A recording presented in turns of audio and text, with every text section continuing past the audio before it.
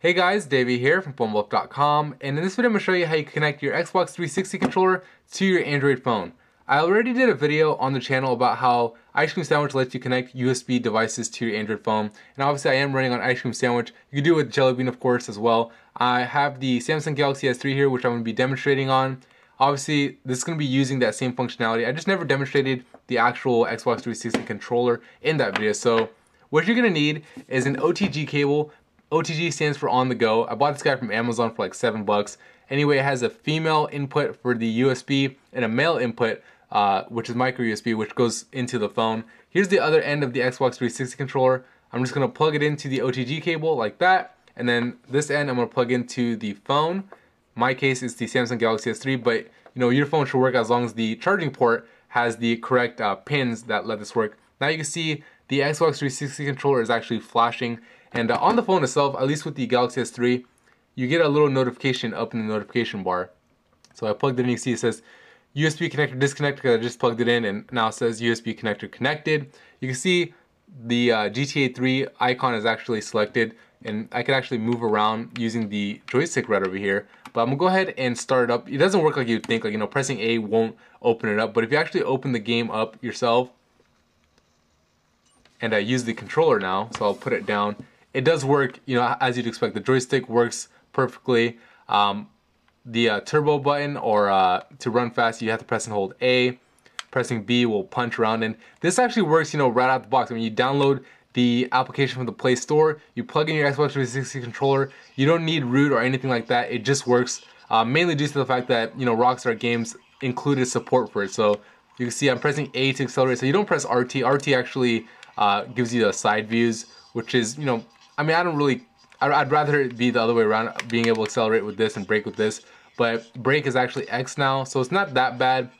LB changes the radio stations and all that good stuff. So anyway, you can see it's fully functional. You know, if I wanted to stop and get out of the car and get into a little fight with somebody, I could do that. Press Y to get out.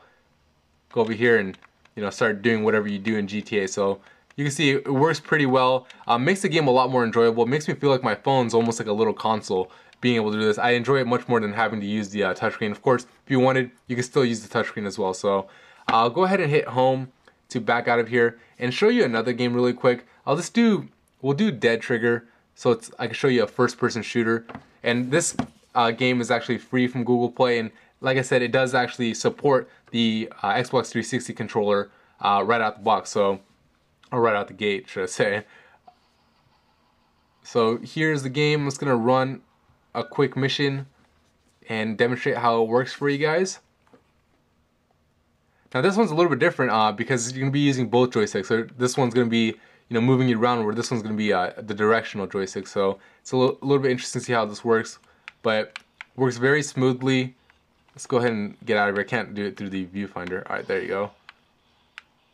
And let's just shoot some zombies. Pressing LT will zoom in this case. Now the controls are a little bit different depending on, you know, the game that you're playing. And, you know, you should note that not all games work with this. So, you know, right out the box, right out the gate, not everything works. I mean, this one seems to be working pretty fine.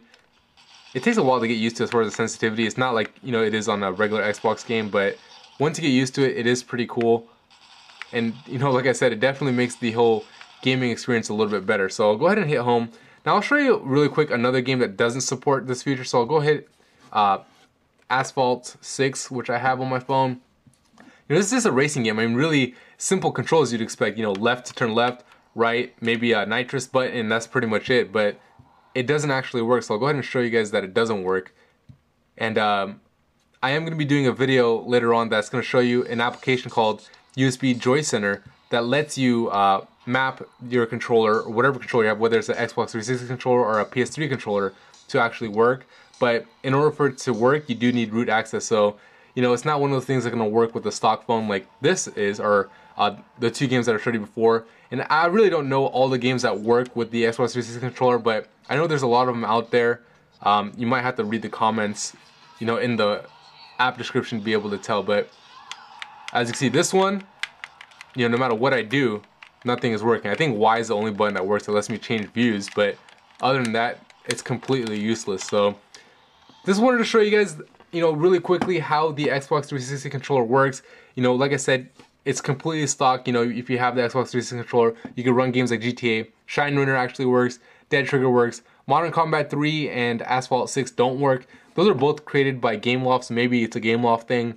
Hopefully they add support for it in the future. But check out the video I'm going to be doing on the channel if you're interested in learning how to map the Xbox 360 controller or any controller for other games that aren't natively supported if you do have root access. But anyway, that's it for me in this video. If you found it helpful, please hit the like button and subscribe to the channel. Thank you.